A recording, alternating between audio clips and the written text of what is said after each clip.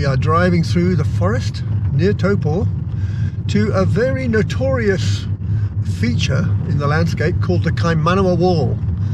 Now, the Kaimanawa Wall has been described as evidence for it's quite a bumpy road, as evidence for an ancient civilization in New Zealand, because apparently this feature looks like it's a man-made megalithic structure.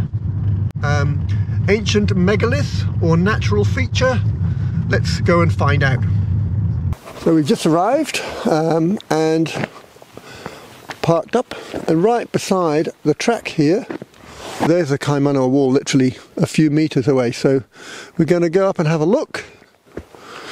Okay, so first impressions, bit of a rock face, big tree on the top.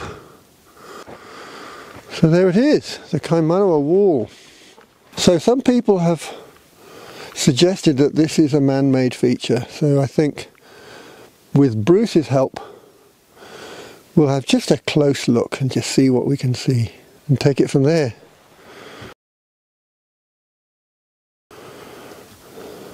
Okay, so Bruce, I think we'll spend some time just looking, shall we? And then we'll have a chat and see what you think. Well, I'd just like to say that my first impression is that it looks man-made. I can agree with people. It looks like this face is man-made. The face doesn't look natural to me, initially anyway. We've been driving along for 15 or more kilometres through the forest, and this is the first bit of Ignimbrite or hard rock we've seen anywhere. Everywhere else we've been seeing road cuttings of loose ash and pumice, but here we've got solid rock, so it's quite interesting that why is this solid rock here and nowhere else to be seen nearby? And we're at the foot of a slope, and most bluffs of Ignimbrite and solid rock occur near the top of a ridge crest, where often they do have nice vertical joints, and blocks slip away and leave a vertical face in these bluffs high up on the ridge crests. But generally the bluffs aren't down low like this with no area beneath. Up on the tops, the blocks that slip away then roll down the scree slope and create a scree. There is no scree here. There's nowhere to see where some of the blocks from here have gone to. So this is an unnatural place to find a vertical face or bluff of hard rock in the forest here.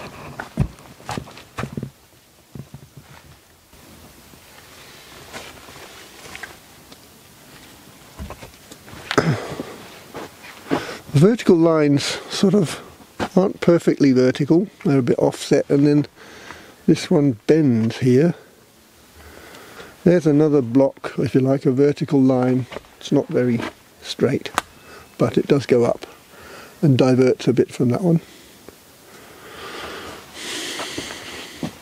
This one is got a tree root down there, so the tree has grown down into a crack. And could be responsible for that. Could be why it's broken off bits. Maybe. Over here we've got another vertical crack that bends around.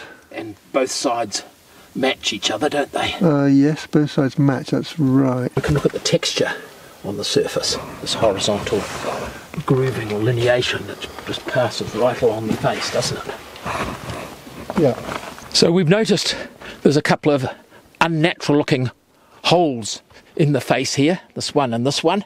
I think they're clearly made by humans, although I can't rule out the fact that they may have been made more recently by somebody coming to view the face.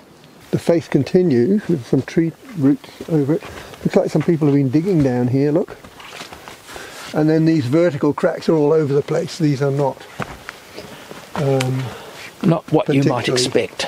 There's one if it was built as a slicing off that direction. Here's another block that's peeling off with a crack behind it. Alright. Bruce, tell us what an Ignimbrite is, just for people who're not from the local area who may not know. Well, Ignimbrite has been deposited from a incineratingly hot pyroclastic flow. So that is, we get a huge eruption out of a caldera volcano, and it starts to flow sideways as a hot cloud of gas and crystals and pumice over the land quite rapidly. It's a huge thick cloud, and as it comes to rest, it slowly compacts, cools and solidifies into this ignimbrite rock, which has got pumice in it, crystals in it, and ash. And if it was really hot and it's really thick, then it slowly cools, and as that mass cools, it contracts, and we get cooling cracks through it. Do we keep looking for a while, or do you feel you've already got any thoughts about? Well, I'm getting some thoughts, but further along there might be something to see. Okay, can we just carry on around? All okay. Right. Okay, here's a bit more turning up. Looks like a few footprints. Somebody's been up here. Oh, this is quite good. Oh, more. There's a lot of...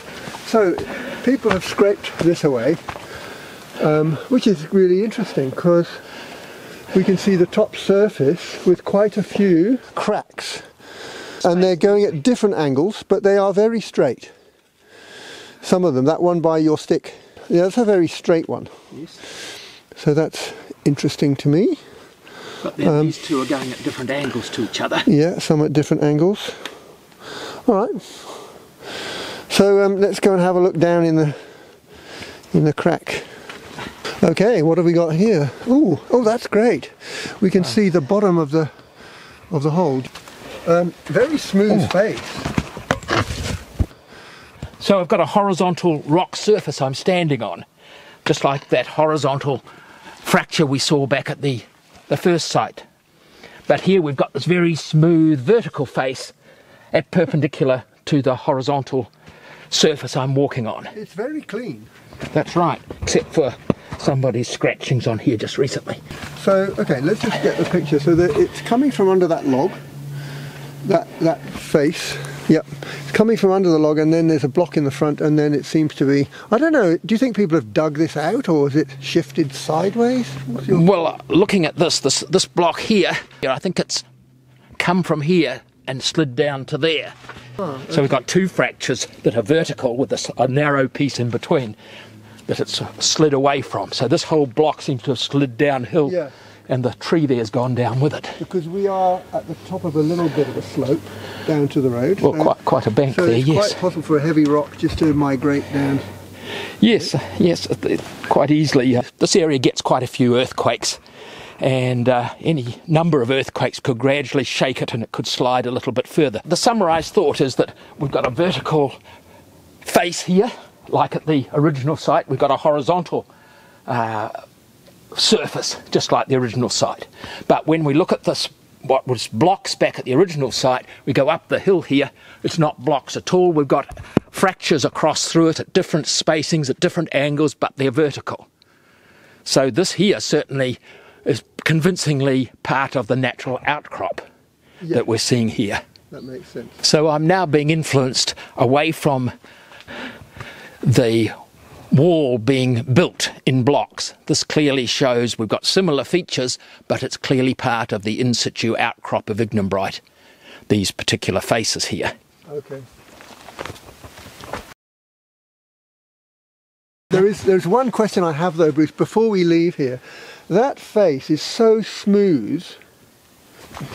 Is it possible that that's been shaped by humanity? Anything's possible, yes. Yeah. But, however, yes, so humans can easily make a face as smooth like that, but so can nature. Okay. So we see all around in rocks of all different kinds fractures of various sorts. Some are cooling cracks, but others are due to various stresses in the rocks or release of stress as the rock is being unearthed by erosion. So we do see some very straight fractures, or joints we call them, through the rocks and various sorts. Quite commonly you have sets of fractures parallel to each other. And in this instance we've seen one vertical, which the face here is, another set that's vertical but perpendicular going into the cliff, and this set here that's horizontal along here and a horizontal one lower down beneath us here. But if we come around further, we'll see that those very regular joints, that's still quite flat and straight, that planar one that's dipping down, but the vertical ones have become quite irregular up through here.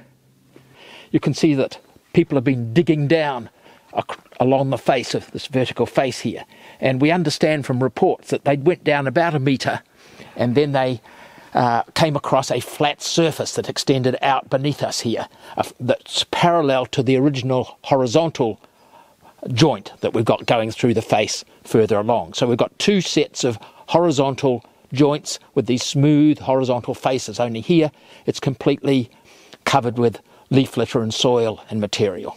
And here's another aspect to those joints. These joints go right through and cross each other.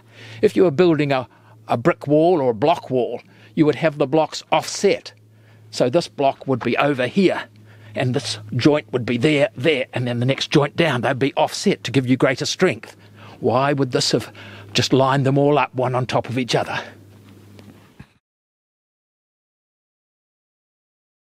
Someone who believed that these rocks may have been brought in took a sample and had it geochemically analysed at a laboratory in Auckland, and it came back as a rhyolite.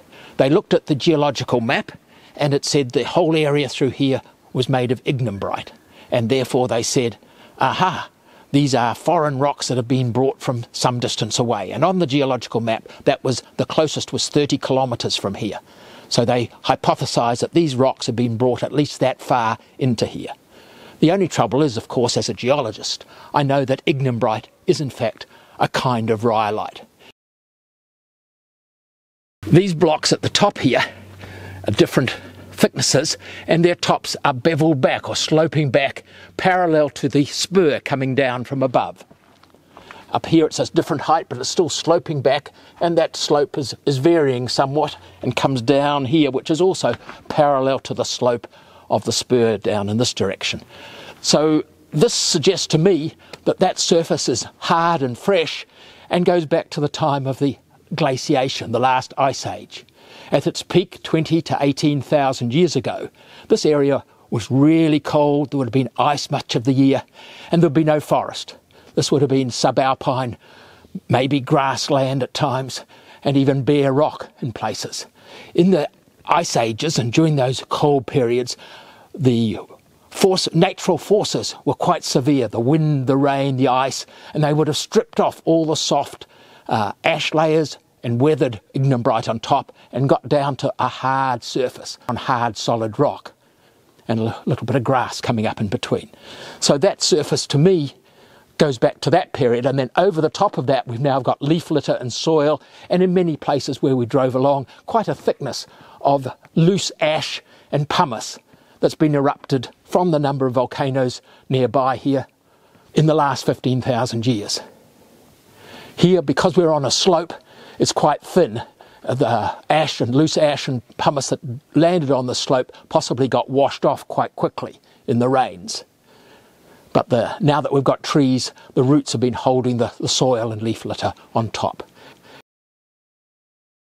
So, Bruce, from my understanding, you're saying that these blocks are naturally separated from each other by joints in 3 dimensions. My question is, what's happened to the blocks that should have been in front here? I can't see them on the ground. What do you think's going on there? Well, I come back to my first impression. This is not a natural face. This has been man-made, this face. I believe that the blocks that were in front of here may have been taken away, and this slope coming down the spur here would have naturally come down like so. And the blocks in here have been removed, and we're right next to the road. So when the road was made, they obviously would want some hard rock when they're crossing to the streams, etc. And here they discovered there was some hard rock at the foot of the spur, and it was cut into these beautiful blocks. These blocks just pull out because each of these is loose but tightly packed along each of these joint planes. So they could very easily get in, pull out the blocks and take them away. So I believe this is a quarry face, and it goes down 1 metre or so beneath us, and the blocks all the way through here have been taken out. And so this is a man-made quarry face, and that's why this block here has only recently moved. Having removed the blocks that were holding it in place, now with the earthquakes, etc., a little bit of shaking, it's gradually moving and sliding its way out of the cliff. How big do you think the quarry was? Well, I look here, I can see that all this face here is not natural, and we went right along further where we saw there was the block sliding out with that perfectly vertical, smooth face. I think there the block has also moved out into what was a hollowed area where they'd taken the support away, the support blocks away, for use probably in road making. Are there any other possibilities what they might use them for? Are they quite good building blocks? Well, some of them have come out, but they're still pretty heavy, 2 metres by 1 metre by 1 metre perhaps. They're very large. Maybe they could have used them in building something to do with the timber mill along the road here. But they would have had to cut them up a bit. They may have cut them up somehow or split them, yes.